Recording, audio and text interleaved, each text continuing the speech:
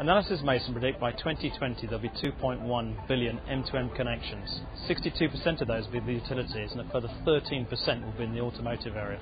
The challenge is, how do you produce profitable new supply chains, each industry sector, and how do you do that with a secure and reliable data environment from which to work from?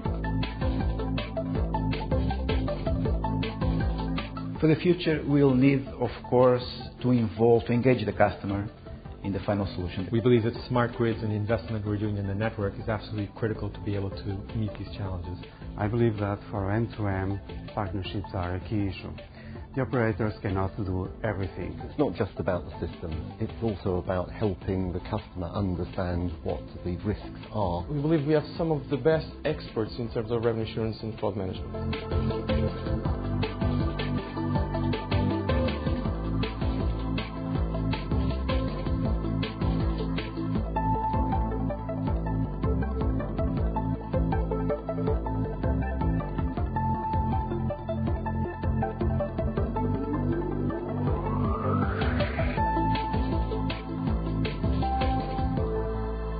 The communications infrastructure is indeed critical infrastructure for the development of the smart grid.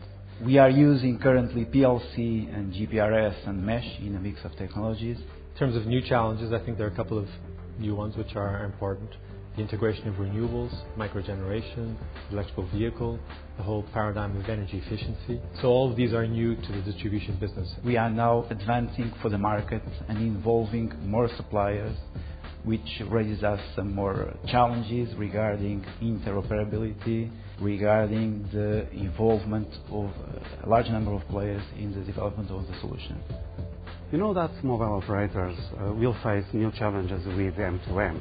Traditionally, we are very capable to process big volumes of activations, provisioning, huge amounts of data for billing our customers, after sales and so on.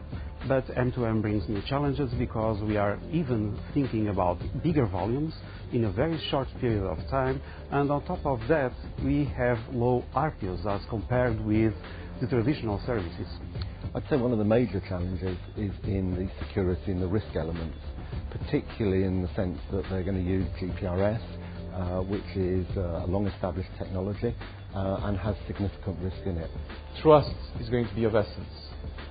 We believe we can make a difference in helping the different partners involved in the different contexts in delivering the right systems and processes so that at the end both the consumer and the different business partners are happy with this.